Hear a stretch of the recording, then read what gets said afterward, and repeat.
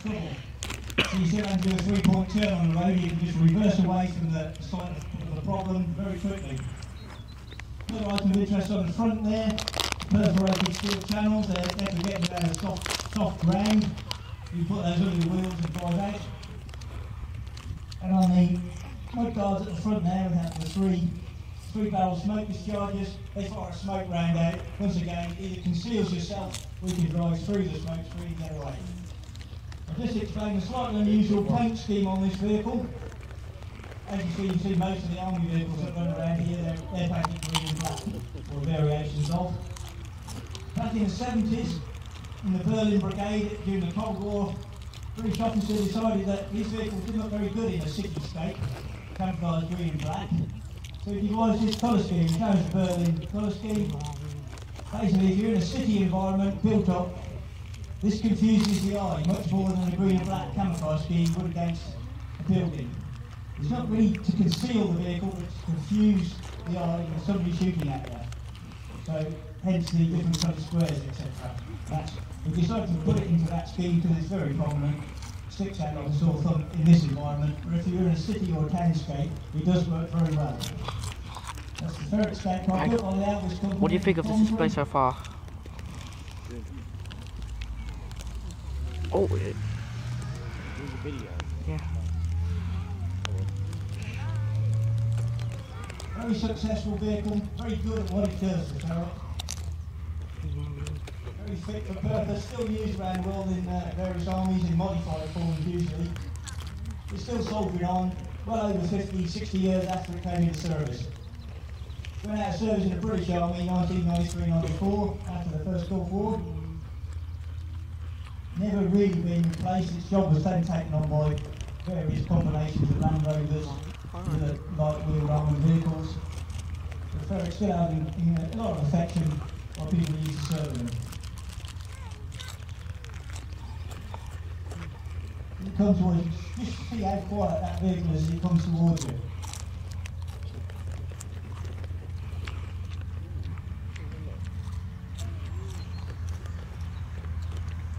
Backed by a Rolls-Royce P60 petrol engine.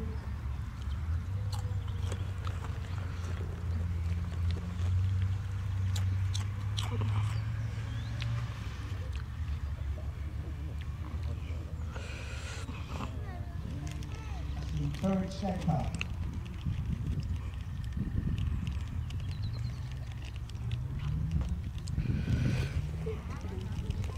Oh, the tank.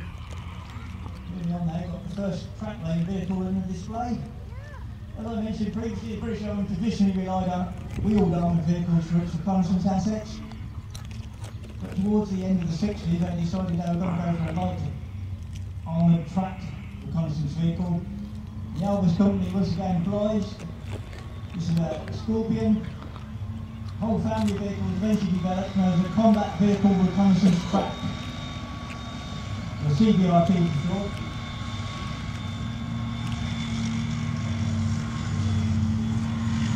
It's right up here, guys. Immediately you can see a disadvantage of a track vehicle while they're here. As I mentioned previously, they're very, very quiet. This is anything but. However, we've decided that the trade-off between cross-country performance and mobility was worth sacrificing the quietness of the Ferret. It did sit alongside it for a long time. Air portable built of aluminium armour, the Ferret, the Scorpion rather,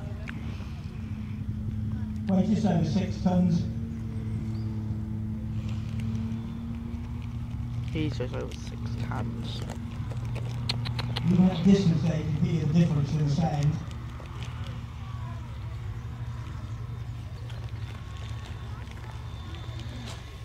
We've also decided to get a heavier punch than the Ferret.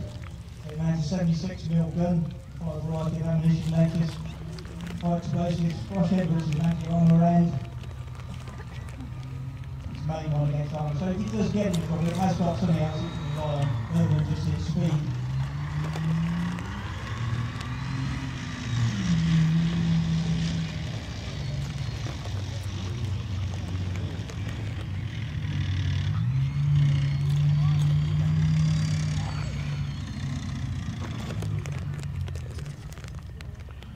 come to a halt there. I'll just, as it's our first track lane vehicle, I'll just go through a few basic points.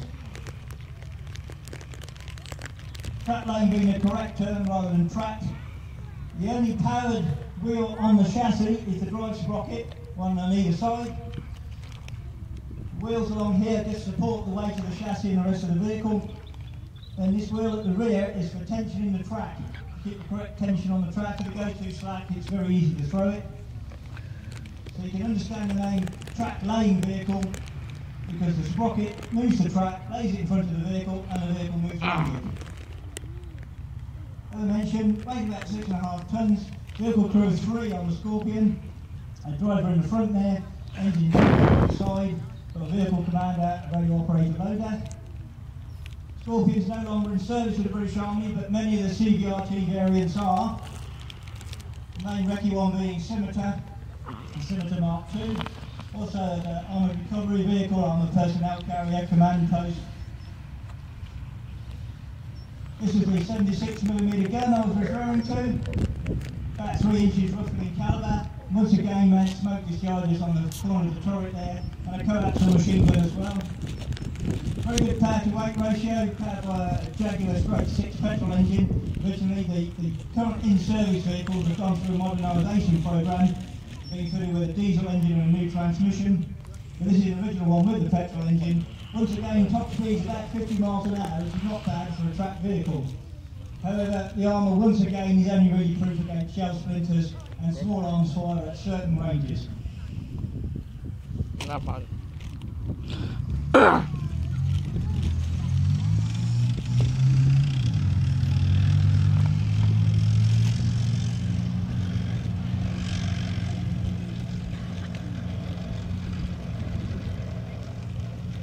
Members of the audience who are a certain age may remember the famous Action Man Scorpion tank. Collector's items now. And this is the vehicle that was based on.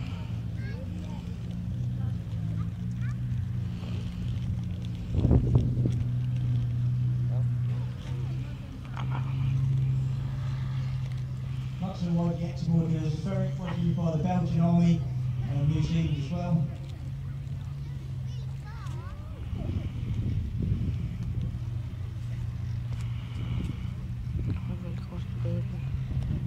Recently a patch of CBRTs were refurbished and sold to Lithuania, the NATO member.